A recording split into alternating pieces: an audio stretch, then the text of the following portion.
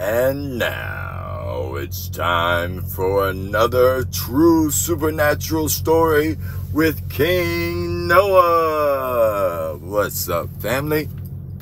Just bearing witness to the goodness and the grace of God. Today, I get to tell you about God's healing power. How God used me to show his power and heal my body almost instantaneously from a traumatic injury. Here we go. So, just took a load to Miami. We're calling this the Georgia-Florida route. Georgia-Florida route.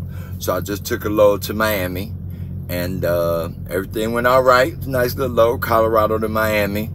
And I'm on my way back to Atlanta. Chill for a couple of days. So I'm about 30 minutes from the Georgia line in North Florida, and all of a sudden I can't breathe. I can't catch my breath. My chest hurt. I can't breathe. I'm driving. I got my SUV with a U-Haul trail on the back. I can't breathe. All I know is don't panic. All I can do is like this. I'm like, oh my God, I think I'm having a heart attack. So, set the cruise control. I'm still riding on the road, getting a slow lane. I think I'm having a heart attack. I Google symptoms of a heart attack. It says chest pain, shortness of breath. Now, I can't even take a breath. I'm like, yo, I got to get off the highway before I pass out or something. So, I get off the highway, pull into the gas station. I Google hospital. Hospital is 0.3 miles away. I'm like, is it behind the gas station?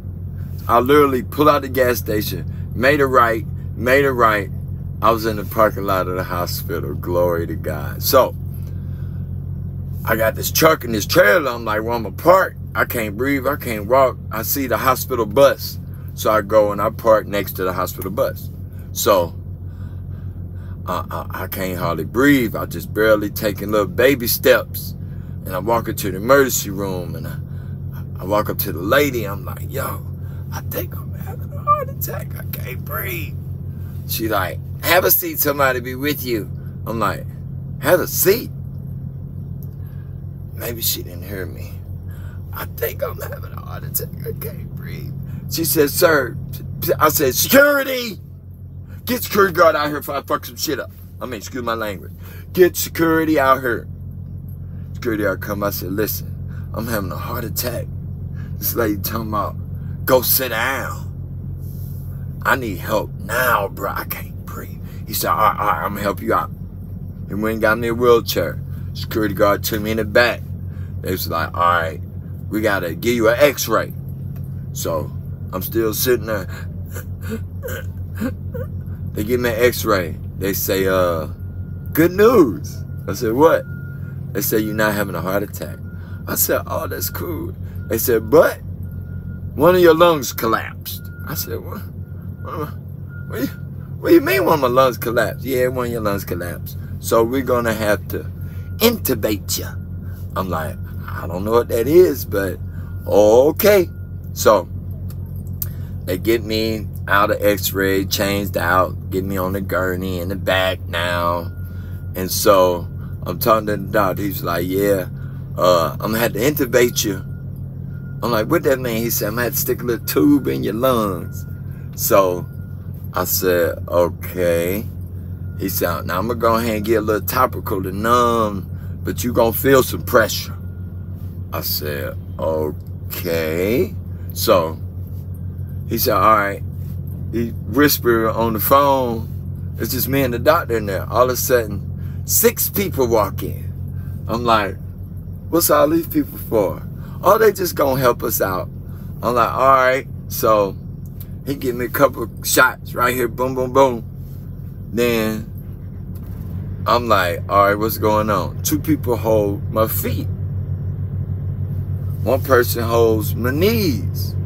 Another person holds this arm like this, She holding it above my head. Another person hold this arm down. So they got me, 6 people holding me down. And this is where he coming in at. So I'm sitting there, he's like, all right, you're going to feel a little pressure now. I'm like, all right. He stuck a tube this big through my ribs. He said, boop. I said, ah!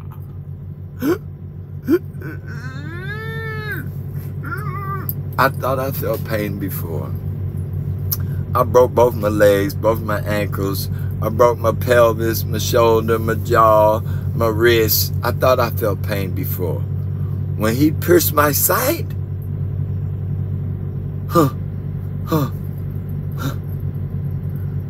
bruh, all I could say is, God, why? Why do I have to feel this much pain? And God said, that's what happened to me. It pierced my side. I said, but I ain't you, man. Why I gotta go through everything you had to go through? He said, because I need you to. I said, well, listen. He done pierced my side. I tried to give up the ghost. I'm still here. Lord, please, can this be the last time I'm in enormous, unbelievable pain? Please, Lord, please. He said, yeah, this is going to be the last time. I said, all right, whatever. I laid down, tried to go to sleep. And I was like, oh, excuse me, nurse, we got a problem. She said, what? I said, whatever he put in this side, I can feel it on this side. So I think it's ain't too far. Because if I try to breathe, first, he put it in, I could breathe. Now when I breathe, it feel like a knife sticking me in my chest. She was like, oh, well, you just going to have to chill till tomorrow. No, ma'am. It feels like there's a knife sticking in my chest right now. She said, well, the doctor's gone. I said, ma'am, I came here, I couldn't breathe. You did something I could breathe. Now I can't breathe again. I need help. Okay, somebody get with you. Hours go by. I'm calling my ex-wife now. I'm like, yo, they trying to kill me. Please call up here. This thing's stuck in it's going through to the other side. Anyway, I bug her all night. She like, Lord have mercy. We ain't together no more. Anyway, the morning comes. I can't move because it feel like the tube is sticking me on the other side. So physical therapy come in. She say, Mr. McDuffie, you got to get up and walk. I said, ma'am, get up and walk. I can't even breathe. This thing sticking me on the other side. She said, well, the doctor be here later. I'm like, psh. She said, well, you got to get up or you going to catch pneumonia. I said, well, I get up. I ain't walking nowhere. You going to have to help me up. So she helped me up. I said, I ain't walking. I ain't doing it. She said, you got to do something. I said, all right, help me walk around. I sit in that chair. So she helped me up. I walked around. I sat in the chair. I said, that's it. Leave me alone. I ain't doing nothing else. So she left. I sat in the chair and watched TV. I felt a little bit better. So I ain't used the bathroom since yesterday. So now I'm like, I think I can go to the bathroom and use it. So I stood up. The tube fell out of my chest. I said, oh, dang. So I walked to the door of my room and said, excuse me, nurse. They said, cold blue. You're not supposed to be up. Cold blue, cold blue. They run. They're like, get in the bed. Get in the bed. You ain't supposed to be up. I said, I don't know what y'all talking about. I feel better now. The tube out of me. I'm good. They said, no, you are not good. Get in the bed. I was like, whatever, I'm good. They like, no, they made me sit on the bed. At least sit down. As soon as I sat down, I start throwing up. Blah, blah, blah, blah, blah. They said, see, you're not good. I was like, okay, maybe I should lay down. So they said, oh my God, the doctor's gonna have to put the tube back in. I said, oh my God, the devil is a lie. You ain't putting that tube back in me.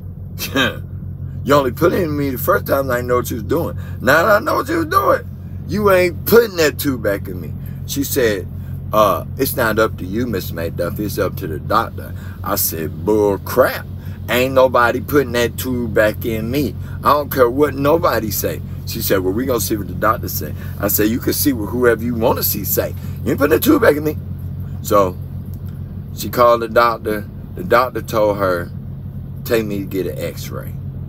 Give me an x-ray and then call them back. So they took me to x-ray. They called the doctor. The doctor said,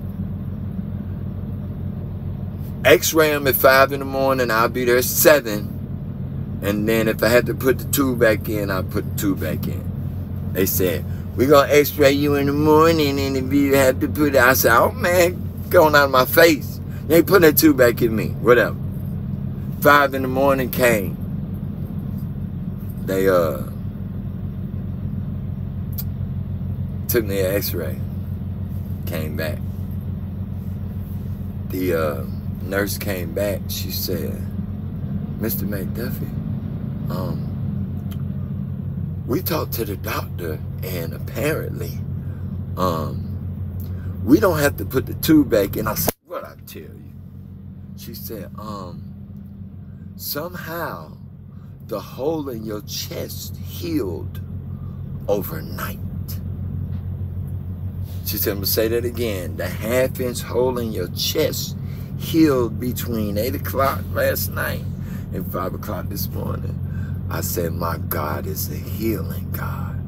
She said, this is a miracle. This has never happened. I've been working here 27 years. Ain't nobody came here and had intubated and they chest healed overnight. She said, who are you, young man? I said, a child of God. She left. She came back with the rest of the nurses. They said, Mr. McDuffie, you don't understand. Normally when people get intubated, they are here for 2 weeks minimum. They lung gotta heal, then the hole gotta close before they can go home. You've been here overnight and the hole is closed. This is a miracle. God is real. They had church in my room. They had church in my room. They said, God healed my body. I said, yes, he did. God is amazing. So, make a long story short, the third day, and the second day came, they didn't know what to say. The third day, they said, I guess we're going to have to let you go home. And in the history of this hospital, ain't nobody been home in less than 14 days. You've been here 3 days, you go home tomorrow, and you had your lung intubated. Look it up. I said, what happened to me? She said it's called spontaneous pneumothorax. For no reason, just for nothing, just being tall and skinny, your lung will collapse. You ain't do nothing, you ain't sick. I said, what the? Anyway, overnight, healed a half-inch hole in my side. God is amazing. Believe in him, family. Talk to him. Get to know him. In your time of distress, in your time of disaster, call upon him. He will show up and show out. I'm a living witness. Look, for 6 months, there was a string hanging out my chest. I used to call myself the walking candle. And I used to show everybody. Now I ain't got nothing but a little scar. I'm going to show you a picture, though. This is where my side got pierced. Half-inch hole, healed overnight. God is amazing. I love y'all. I'm out, family.